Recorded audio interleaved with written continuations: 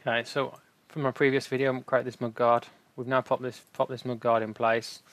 This was grounded, but we've actually got a broken ground relationship. This is because we haven't got this applied. It's to all members. So if we click on that option, and I'm going to remove that ground relationship.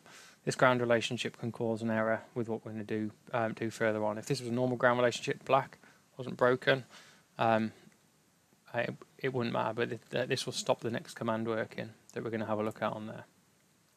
So if we just double click on that, so now that is, so I've deleted the one that's error, that's gone black, so we can now carry on with the command that we want.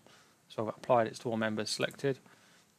Assembly relationship assistant, so these probably don't look quite like this, it probably looks something like that. So if we turn that option on, so select step 1, which select 1 is the part that we want to constrain, select 2 is what we want to constrain it to. I want to remove the grounded part relationships or all part. I tend to do this because we're just looking at doing a part that we've created in place, and because we've created in place and grounded this part, we need to remove that relationship.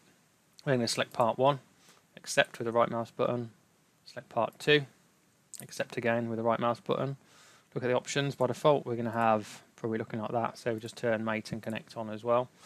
This probably normally starts over here, so if you drag that over to the middle and then click process, that's going to come up and look for the relationships. So this is saying that it's not going to pick any of these relationships on, so what we can normally do is try changing these, looking at the different kind of relationships that we want. Go back to the settings, remove all relationships. Is this going to fix it? So we're going to do that. We're going to follow this same one again. 1, 2, accept, process again. So we can see that there's something causing an issue on here. So I'm just going to come out of that. I'm going to select the mud guard.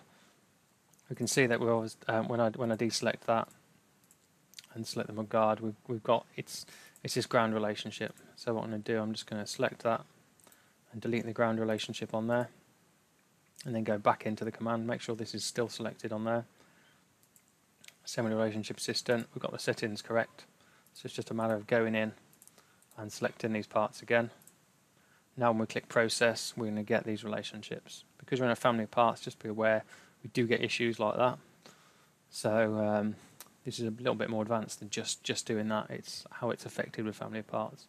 So once we accept that, we can close, finish and cancel. And if we just reselect select and then click on the mud guard, we're then going to have those relationships that we've got on there.